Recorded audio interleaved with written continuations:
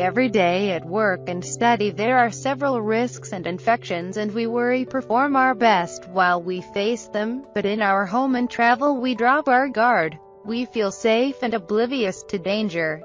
Ironically, every day in their own home, many children end up injured or dead in accidents, even under surveillance by adults. Burns, cuts, falls, electrocution, poisoning and other injuries affecting children and adults. As responsible of safety and quality I feel obliged to ensure the physical and psychological integrity of those around me, even outside of work.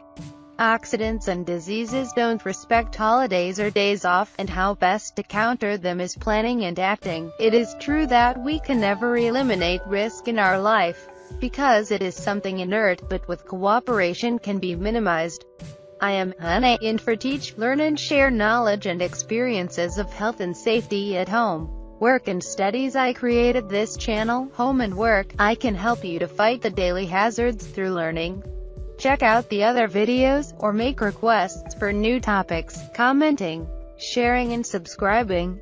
I see you at next video.